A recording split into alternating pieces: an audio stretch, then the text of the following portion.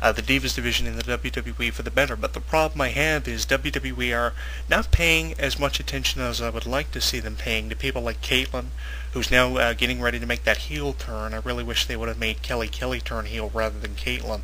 Not too struck on that. And now they have AJ in that program with Caitlyn, helping Caitlyn turn heel. Hopefully Caitlyn is going to get a push out of this. That's what I'm looking to see. But I really don't like how they're having AJ be the one to put Caitlyn over.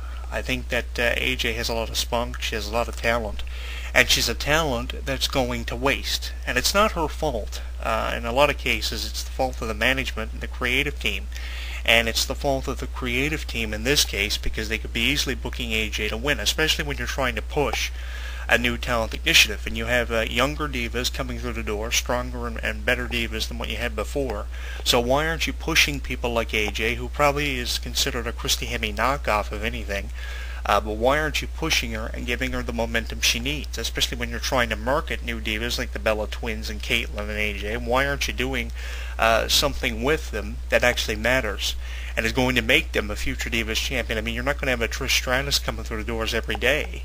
The closest one to it, Trish Stratus, was probably a Melina or Maurice, and you kicked them out the door. So what are you doing with the remainder of your divas that you have? You're making them put over people like Natalya and Beth Phoenix, who have been there a number of years.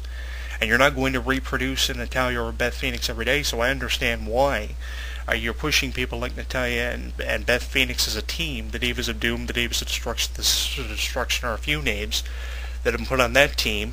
Doesn't really make much sense to me, but I really understand why you're trying to push them. Really can't make any sense of the team they formed and how they're decimating the Divas division. If anything, they're put in the place of Awesome Kong while they're waiting for her to return off fraternity leave around WrestleMania time, and the Beth Phoenix Awesome Kong match at WrestleMania 28 is what we'll probably get out of that. But I really think that you need to stop pushing people like Natalya and Beth Phoenix for the time being and start reproducing good talents for the Divas division. I mean, Alita, Trish Stratus is not going to come through the doors every day, and the closest talents you had to that were probably Melina or Maurice, and you kicked them out the door. John Laurinaitis, the one who hires and fires talents, is probably the one we can place the blame on. He's having a bit too much fun, in my opinion, as the Raw General Manager. You can follow him at twitter.com, Raw General Manager. I really think that it's a point of criticalness now we're reaching in the WWE Divas division, because we're at a limit of fantastic talents because they're not being produced the right way. You're putting them on NXT seasons 1 through 5, and then some of them win the NXT program and they don't even show up on Raw and SmackDown for months after they win the program. Some of them don't even show up at all. I mean, Johnny Curtis is a perfect example of that. We're still waiting on the debut of Brutus Clay. So really, the NXT shows and the NXT seasons are not paying any dividends to the WWE franchise. If it was paying any dividends to the WWE franchise, we wouldn't consistently see people from NXT Season 1, like Wade Barrett, getting over on Randy Orton. People like Heath Slater, although he's being booked to lose, kind of like how DiBiase was kind of stuck in the same kind of ditch, I guess you could call it, for the last 6 months to 7 months. So I really think that it's a problem where we're seeing the same people always pushed from NXT Season 1, Wade Barrett, and that program with Randy Orton. I like it, but I'm sick of seeing Wade Barrett in the Barrett Barrage. I mean, you thought if they would have done that, they would have done that probably 5 months ago. Why is it only now that Wade Barrett, after having a considerable amount of momentum in a program with John Cena back in 2010, is only getting a push now, getting over on people like Randy Orton? I mean, he's beaten Randy Orton several times, both on WWE programming and live shows. So why is it that he's only getting this push now? It doesn't make any sense to me. And, AJ, I really like her. I think she's fun to watch. I think that she's one of the more quicker divas inside of the ring. There aren't that many quick divas inside of the ring. I mean, the Bella Twins were considerably quick with Twin Magic when they made their debut in their inaugural program with Victoria. When Victoria was trying to figure out what the fuck was going on with the Bellas going under the ring, and then one would pop out and get the win for the other.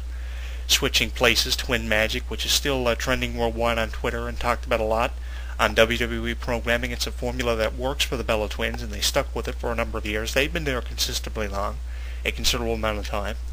And it's nice to know they've finally got a Divas Championship to their credit, with Brie Bella being the official champion. And for a while there, the Divas division was relying on co-Divas champions. You had Beth Phoenix and Natalya doing it, and in the past you had people like the Bella Twins doing it, and Lay Cole. So, the formulas the Divas division are going with are formulas you might not necessarily agree with, but they're formulas that are working, or at least they're working in the minds of the WWE officials and WWE creative.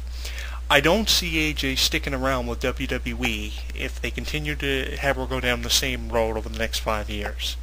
If they have her go in a totally different direction and have her career take a 360 turn for the better, I think she will be Divas Champion by WrestleMania 29.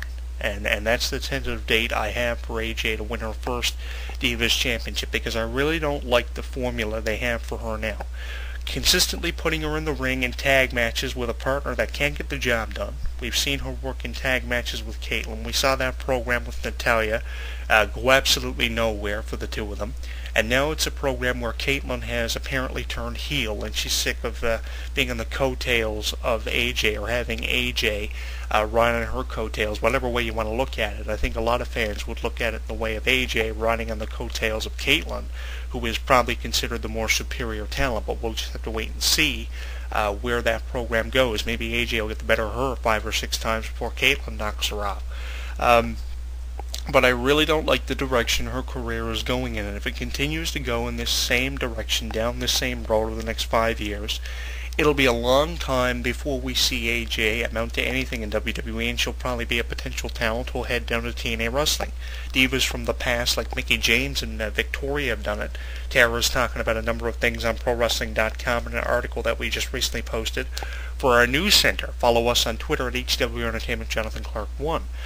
I really think that it's a major problem. The Divas division is in a critical situation right now, and that's why I'm always talking about it here for our audio commentaries, and that's why I'm always writing about it for our weekly column in this corner with Jonathan Clarke. A column on the treatment of AJ and her WWE career and the direction it's headed in is coming up in our column archives for In This Corner with Jonathan Clarke. We recently talked about the releases of John Morrison and Maurice for recent archives of our column.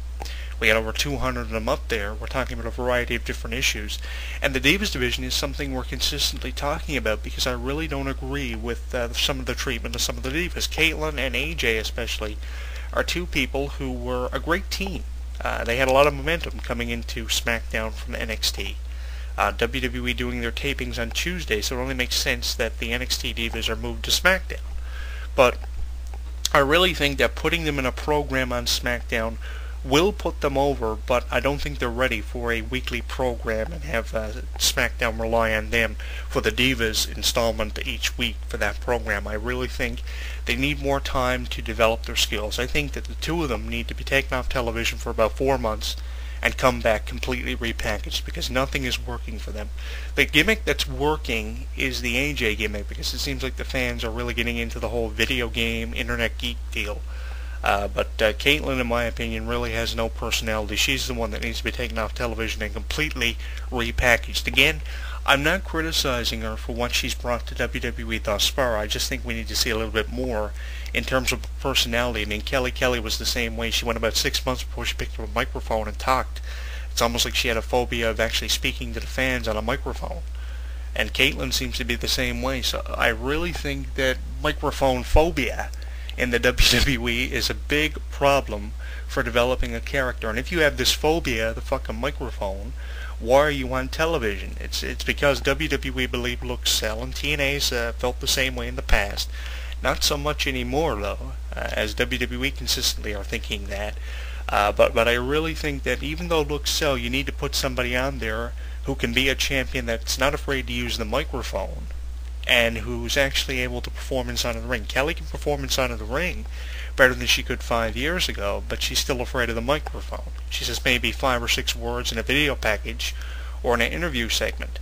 But I really think that, people like AJ and Caitlyn need better promo skills and better acting abilities. They can perform inside of the ring. I mean, AJ's one of the quickest young girls I've seen in WWE in years, and I'll consistently put her over the top for that ability and that ability alone, if that's the only thing I see credible about AJ, but I really think she has a lot of talent. I mean, she's similar to Christy Hemme in a lot of ways, and I'm sure there are a lot of people out there that don't agree with me comparing her to Christy Hemme. That comparison can be looked at in a lot of peculiar ways.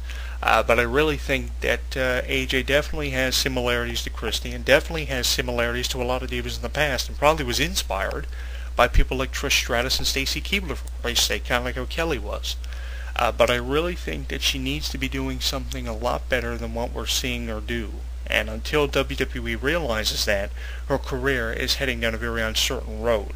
And I really don't agree with it, because I really would like to see her be a top contender for the Divas Championship by at least WrestleMania 29 or sooner. If they can do it for Kelly because of all the Maxim magazine photo shoots and the Maxim top lists and shit like that, they can do it for someone like AJ. I know she hasn't been on as many magazine covers and isn't that well known, but give her time. I mean, Candice Michelle ended up on Playboy, Tori Wilson did, Joni Lauer, a.k.a. Chyna, her in-ring Alice. I really think that a lot of divas have done it, either through Playboy or some kind of talent they possessed.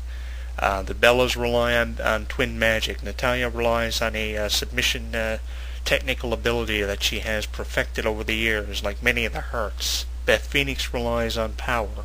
There are a lot of divas that consistently rely on one thing. Eve Torres relies on the martial arts background and the gymnast background she has. Kelly relies on the same arsenals as it relates to gymnast techniques. So I really think that divas rely on a lot of stuff. AJ's got a lot to rely on. It's just WWE need to start paying attention to those credible abilities that deserve credit. I really think that she's headed down a very uncertain road, and if she continues to head down this same road, her career and the direction it's headed in will remain very uncertain. You can follow her on Twitter and Facebook. She keeps up with her fans and tries to keep you up to date on what's happening with her career, although not much is happening for her. I was happy to see her as one of the divas WWE had considered to put on television, because I think she has a credible amount of talent and an incredible personality at that. Someone that I would love to meet, but I really think that WWE really need to start paying attention to the stuff she deserves to be credited for. And until they do that, we're going to see people like her and Caitlyn and a number of other divas who are in the same position head down a very uncertain road, a very dark road with no light ahead for them, and that's the unfortunate thing. Again, I don't want you to go away or walk away from this audio commentary here on youtube.com, Jonathan Clarke 22. Check out the AJ graphic we have for the video. Pretty cool, a photo taken from WWE.com's photo gallery of AJ. I don't want you to go away from this audio commentary thinking that I'm criticizing people like Caitlyn and AJ. I just really wish WWE would treat them better. You can join the conversation at facebook.com, Jonathan Clarke, and let me know what you think about it, because I think the treatment of the divas is absolutely unacceptable in WWE. I mean, I just recently saw a tag match featuring Kelly and Alicia Fox against the Bella Twins. We've seen a lot of matches involving Kelly and the Bella Twins over the last 6 months. And the match was about 2 minutes and 30 seconds with Alicia Fox getting a pinfall victory over one of the Bella Twins. I'm not sure which one it was. Maybe if you paid more attention to the match than I did, you know which Bella she pinned. But the problem I had with it were the Divas of Destruction. Natalya and Beth Phoenix came out, did a jog segment where they jogged around the ring. The match was about 2 minutes in length. Alicia Fox gets the win. She's the one getting put over. And it's like the other divas in the match didn't even matter. I mean, what the Christ? The match was probably 2 minutes and a half, and that's as long of a match as we're getting when it comes to the divas here lately. We're lucky we get an 8-minute match on Superstars, and it has to be the main